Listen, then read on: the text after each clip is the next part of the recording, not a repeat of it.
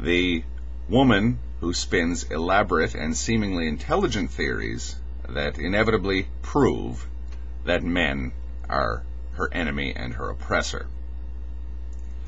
The black guy who spins elaborate and seemingly irrefutable and intelligent theories that inevitably prove that the white guy is his oppressor. The Irishman who writes poems and songs that all seem to say the same thing. The Englishman is my oppressor. I am the victim. Now, this sort of passive-aggressive identity politics has been with us since the dawn of time. It's there in the Old Testament. It's there in many works of tribal literature, going back as far as human literature goes.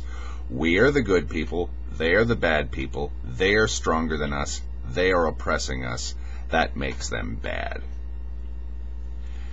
What I don't understand is people who are so annoyed and so affected by this. Some people are infuriated beyond measure by this kind of thing.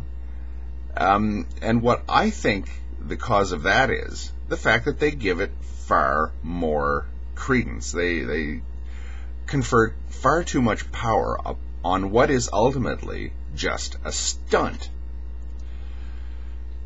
If you go out into the street and have a great big march, and you march against, say, the patriarchy, and you chant all the usual angry feminist slogans, and just basically frame a debate in extremely stark terms, it feels mighty good to some people who may actually believe that men are automatically their oppressors.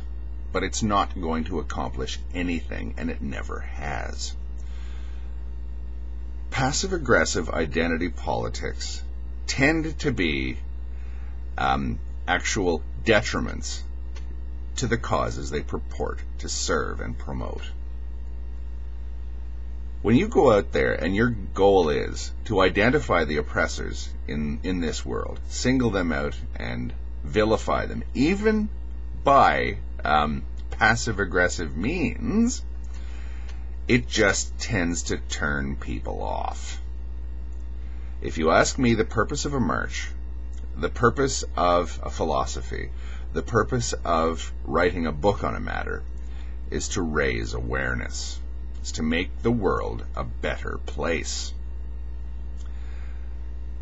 When you say that I am inherently the victim, and I have, through this long process, been able to identify who the oppressor is, who the perpetrator is, you're justifying scapegoating, and we all know where that goes. But the thing is, as I say, people don't buy it. That's why I honestly don't understand why so many males out there are so adversely affected by feminism of this sort. Why does it bother people so much, when at the end of the day, all that it inevitably involves are stunts and pranks and people venting their rage?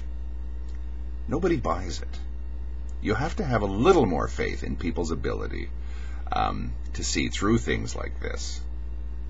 Get to know real feminists who are actually intent upon dealing with the problems that women have to deal with, specific to their gender, who actually have practical issues that they want to get solved.